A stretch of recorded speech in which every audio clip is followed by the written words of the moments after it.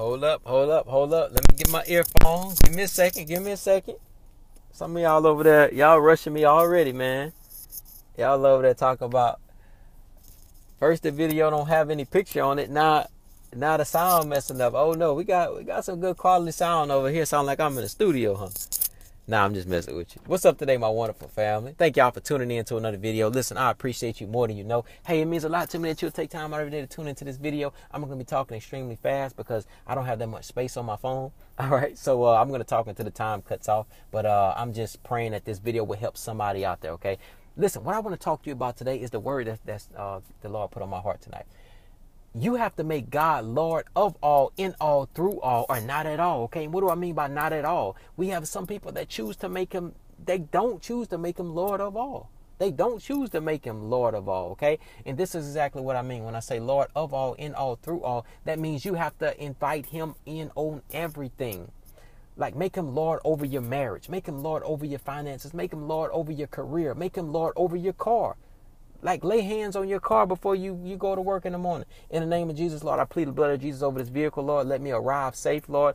Anoint this car, anoint the streets, Father God. I pray your canopy of protection over me. In Jesus' name, amen. Like, just pray. Like, just make him Lord over your car. Make him Lord over everything, okay? And I wanna help you understand something. Like, God loves you so much. He loves you so much. And he loves it when you come to him and you call on him. Let me explain what I mean. A good father, if you wake a good father up in the natural, let's say your dad and he's in there sleeping and he's snoring, and you go up to him at 3 o'clock in the morning, you wake him up. Hey, he's probably going to be a little mad when he wakes up because he may have to get up in a few hours, okay? But pretty soon, after about 5 seconds, he'll shake it off. And he'll look at you and you may say, hey, you may be 6 years old. You may say, hey, Dad, can you give me some orange juice out the refrigerator? You know, the refrigerator is too heavy. I can't open it. I can't pop it open. He gonna get up, put his little shoes on, and he gonna get you some orange juice. Why? Because you're his child. He loves you. Of course, he loves his sleep too, but he loves you so much he'll get up out of his sleep. So how much more do you think your heavenly Father loves you?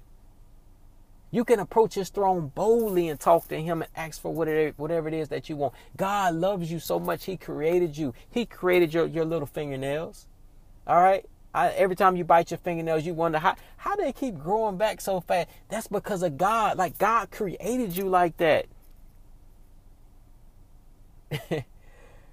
God created your knuckles, man, where you can knock on somebody's door. You didn't make your own knuckles. See, people, man.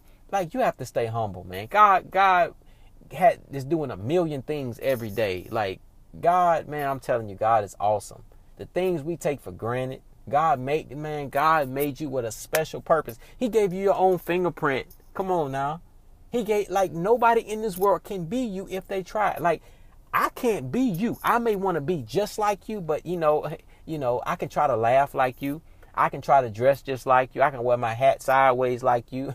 I can try to be you, but pretty soon people will say, you're a copycat. You're not really like him, or you're not really like that guy or whatever. You're close, but you're not like him. In other words, people can spot a counterfeit. Okay. Now the question then becomes, how do you spot a counterfeit? Well, we don't need to talk about that on this video, but even in the natural, in the bank, right? The way people can detect a counterfeit, they don't study the millions of counterfeits out there. No, they study the real $2 bill, the real $100 bill. Why? Because if you spend more time studying the original, you can spot a counterfeit whenever it comes in. Don't waste your time looking at the counterfeits. There's new counterfeits being made every day. If you spend so much time studying the original, you'll automatically spot a counterfeit, okay? But that's a whole nother video. So when I say Lord of all, in all, through all, or not at all, okay? Like I said, make him Lord over everything. Now the question then becomes, hey, how can I make him Lord over my family, over my career, over everything? Okay, this is all you have to do. I'm challenging you watching this video to take out a sheet of paper. Now automatically, I'm just being honest with you. When I say take out a sheet of paper, it's about 2% of y'all out there that's going to do it. Hey, I'm just being real, all right? I'm just being real. It's only about 2% of y'all. But listen, I'm here today to help the 2%, all right? I just want you to write one thing down. That's all I'm asking, all right? And some of y'all out there, you may take out the sheet of paper. You may not write anything down. Listen, if you don't do nothing but take out a sheet of paper, ball it up, and shoot it in the trash can, hey, look, I'm proud of you, all right? You did something. All right? You did something. Some of y'all out there, listen, just take out a sheet of paper and shoot it in the trash, all right? We're gonna worry about writing something on the next video, all right? But those of you who really want to grow, I'm just challenging you in this area. And this was placed on my heart tonight. And I know this is not, well, hey, it may be for everybody. Let me not speak any, numbers or anything like that. Hey, y'all, forgive me for saying that 2%, man. Because, hey, that might have discouraged some people. You know what I mean? Like, we're going to aim a little higher. Y'all got to forgive me, man. All right? Y'all forgive me? All right, we good. All right, so listen, take out that sheet of paper. Here's what I want you to do. If you are a father, if you're married, if you have children, listen, this is what I want you to do. Take that sheet of paper out and write down a time for tomorrow. I don't know, it may be 8 o'clock, 8:30. Like, schedule a time of prayer for your family. That's what I want you to do. It ain't got to be no long prayer. The prayer could be 1 second. All right? You may say, man, listen, I don't like to pray. I hadn't read my Bible in 3 years. I don't even have a Bible. I don't know any scriptures. What you want me to do? How am I supposed to be the man of my house? How am I supposed to be the head of my household? How am I supposed to be a spiritual leader? Listen. Do what you can, start where you are, and use what you have. You will never be ready, but you must choose to step out on faith and do it anyway. Be real with your family. Invite your wife and your children into the living room or wherever y'all like to pray at. Y'all can pray in the bathroom if y'all want to. I'm not sure. I'm just saying, whatever, just do whatever. Write down 8 o'clock p.m., 9 o'clock p.m., 10 o'clock. I don't know. Just do something. Put something on that paper and stick it on your wall so that you can see it every day and be reminded of your commitment. Join hands with them. Before you do that, say, hey, look, y'all, I'm going to be real. All right? I don't know any scriptures. I really don't even know if I trust God right now, to be honest with you.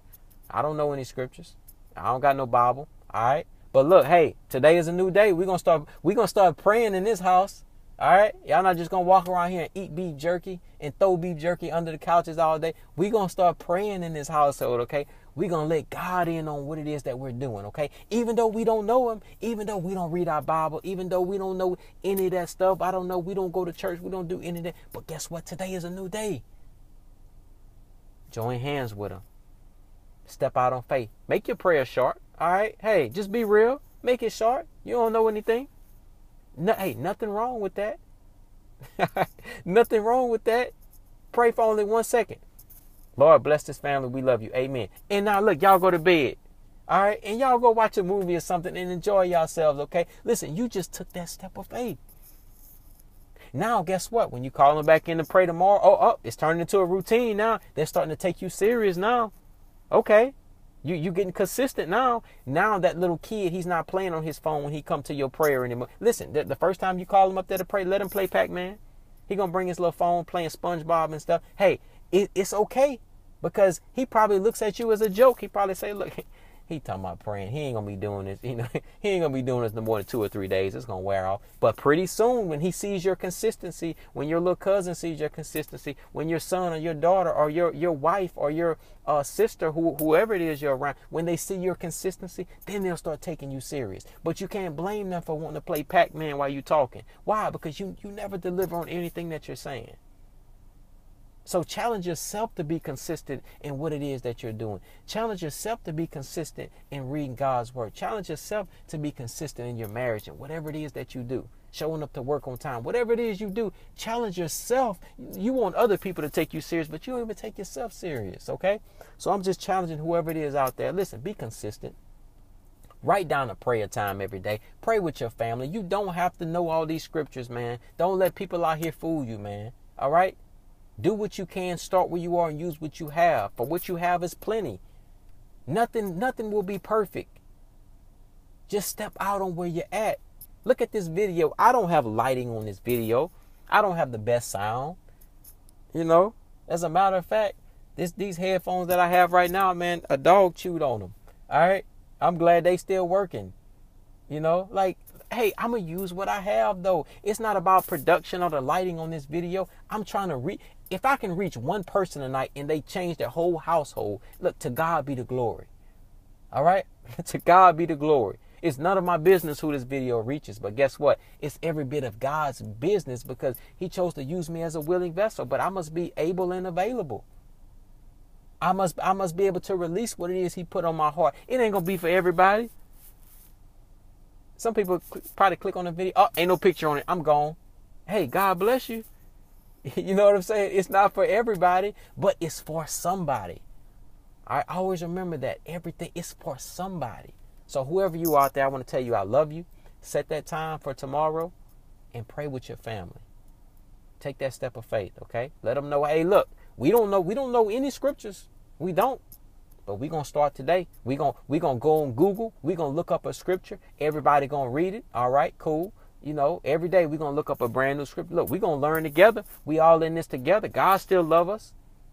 You know, Jesus died for us, right? You know, we're going to learn together. Now they could take that journey with you. Stop trying to be Superman and be real about where you are. Let people join your journey, man. You're not perfect. Stop trying to act like you so. That's why people can't relate to you. You try to act like you perfect all the time. Just be real. Hey, listen, I love you all. And, man, I hope you have a great night. And remember, do what I said. Make that time. And, you know, be consistent. And most importantly, make God Lord of all, in all, through all. Okay, above all, over everything. Submit your life. Submit everything to him. Your family and everything. And watch how your family dramatically changes. All because you chose to incorporate prayer. Okay. Hey, listen, I love you. You have a great night.